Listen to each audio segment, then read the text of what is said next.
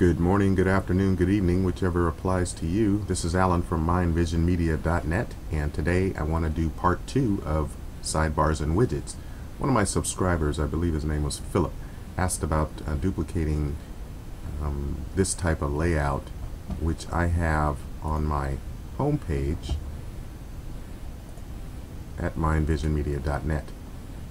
Using the responsive theme by ThemeID, and they have 3 widgets on the home page, known as Home Widget 1, Home Widget 2, and Home Widget 3. We're going to simulate this on a blank page, which is a test page that I created. I recommend creating a test page. You can make it private so that it doesn't actually publish to your site. People who are browsing your site won't see it, but you can test plugins, you can test layouts, you can test colors. You can see your work without publishing it first. Okay, so basically let's get started. We'll go back to here. First I want to go and create the widget that we're going to use. If we go to our theme widgets, the default widgets are over here in the main sidebar. The plugins and added widgets you installed are over here, along with some default widgets that come with the theme. And what we're going to do is create a widget that will show up over here. As you notice, there's Home Widget 1, there's Home Widget 2, and there's Home Widget 3, which corresponds to the content that I have right here on my home page. Okay, I'm going to run through kind of quick, but you want to install Sidebars and Widgets. Okay, and you also want to install the Black Studio TinyMCE widget. I passed it up there. There we go. Black Studio TinyMCE widget. Okay, you might have to install TinyMCE Advanced. I'm not sure, but I use both. They give you a combination of options to add buttons to your edit pages while you're working on your pages or posts. So what we're going to do using those 2 plugins is create that effect. Okay, so let's go to Sidebars and Widgets. I'm going to click Add New. These are the ones I've created already. I'm going to give it a title.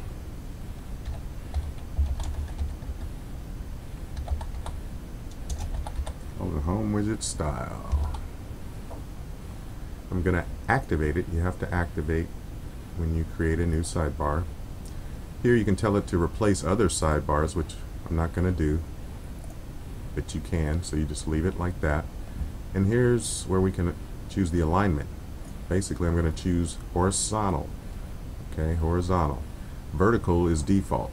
So most of the widgets inside your site, especially your theme, when you first get it, they're all basically categorized as vertical.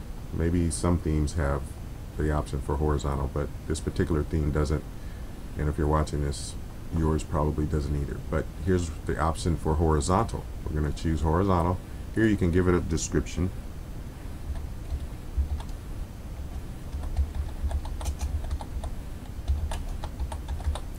Okay, home widget style test. Basically you can set all other options over here. You can assign it to just pages, just posts, or everything in your site. We're going to save it. And now in your list of widgets, there it is, Home Widget Style. That's the one we just created. Okay, it tells you what it is. We wrote a little description. It's active, means it works. There's the short code.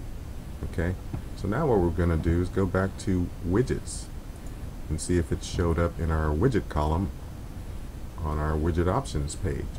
Here's all the widgets. Home Widget 1, 2, 3, and Home Widget Style, the one we just created. Okay, so currently if you open it up, there's nothing in there.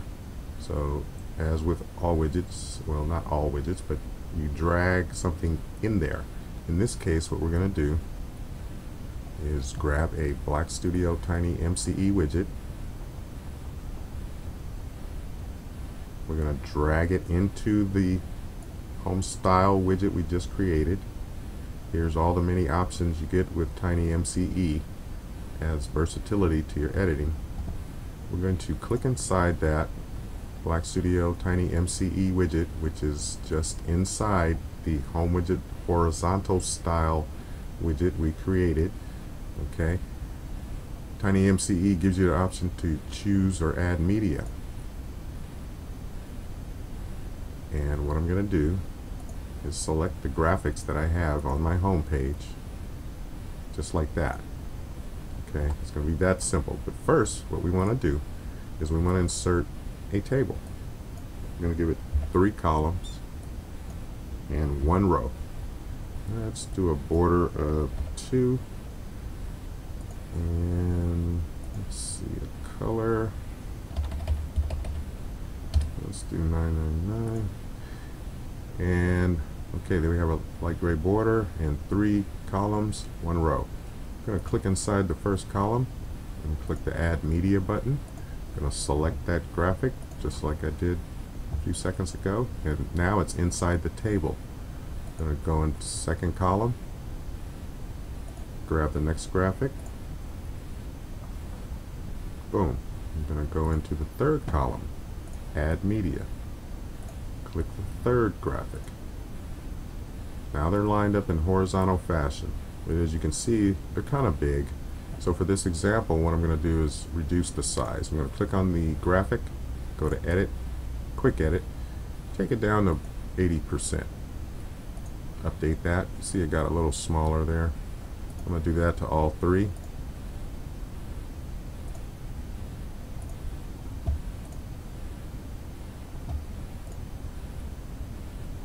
The beauty of a test page is that you get to play around and make sure everything's good before you actually publish it. Okay, so they're fitting inside there. I can see them. They're lined up just like they are on my home page. I have just a regular border on there. Let's see. Let's do this. Let's give it some cell padding and some cell spacing and update that. Now there's a little more space in between there, in between the graphics. Okay, looks good. I'm going to save that Black Studio TinyMCE. I'm going to close it. Remember, it's inside the home widget style horizontal widget we created. I'm going to close that. Now we're done with the widget. Now we have to go to the page or post that you want to put it on. Excuse me. And it's just how simple it is. I could choose any of my pages that I wanted to put that on. In this case, I'm going to go to I have many pages, so let's see. I'm going to go to my test page and click Edit. Now again, the test page is where I can play around, try new plugins, try new methods, practice, whatever. Here's where you make it private. I recommend doing that. That way it doesn't actually get published to the website while it's live. So people won't accidentally browse to this page and say, oh my god, what are they doing? So in this case I made mine private. Okay, so just wanted to show you that real quick. I'm going to click inside the page, my test page that I want to try this new widget we created out on. And I'm going to go to this button which appears when you install sidebars and widgets. Click on that. Opens a drop down menu, and inside that list, there it is, Home Widgets Style. That's the widget we just created in this tutorial. I'm going to click Insert. Bam, it puts the short code for that in there. It's not a whole lot. I'm going to update the page. Okay. Now, here's the test page. I had it preloaded. There's nothing on the page. I'm going to go back to our edit, where we just put the short code for the horizontal widget style. I'm going to click Update one more time. Okay, and then click preview off to the side here, and it's reloading the page, and bam, there we have it, a horizontal alignment on the widget. And I simulated on the test page what I have on my home page. Bigger gaps there, but I can adjust that with the table that I inserted using the Black Studio TinyMCE widget. I can put more cell padding, less cell padding. I can put a background color on each cell. I won't go into tables right now, but in a table you can select create borders, color the border. You can put background colors inside the cells themselves. You can do a whole lot with tables.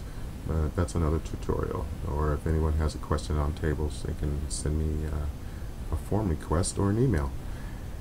But let's say I wanted to, instead of having the 3 images that I have on my home page down here, let's say, what if I wanted to have my banner like that on another page? Okay, let's do that. Let's go back to widgets, and we're going to modify the widget that shortcode was referencing. Okay, so we're in home widget style. I'm going to open that up. I'm going to open up the Black Studio TinyMCE widget. I'm going to select this whole table here and delete it. Now I'm going to add media. And you know, a good practice is to create graphics that are going to fit where you want them to, and that's another benefit of creating your graphics, you know, outside of WordPress, and not just squeezing them down or resizing them, but actually figuring out how big you need it to be and doing your graphic or whatever it is creation outside, bring it in at that size so that you don't have to squeeze it or compress it or make it look funny or low quality. You can do it at high quality at the specific size if you already know the size. Anyway, I selected my banner, okay, and I'm going to insert that into the post. Okay, that's one of my smaller ones. So let's just take a look at that. Let's just save that. I don't really need a table for it. Close that. Go back to our page.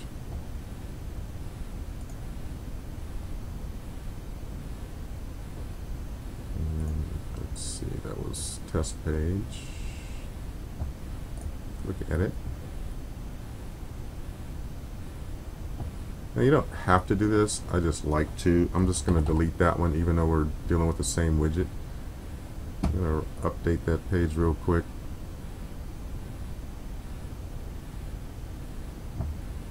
And then I'm going to insert that home style widget one more time. Just a clean insertion. Update.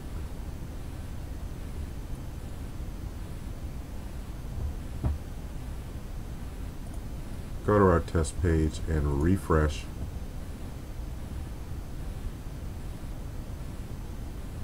And now it has the horizontal banner in it. If it had my large banner in it, it would just stretch across here like so. But I just wanted to show you the alignment. That's what this was all about. Horizontal widgets. Any questions? Contact me at mindvisionmedia.net. Philip, I hope this helped, and I'll talk to you guys soon. Bye.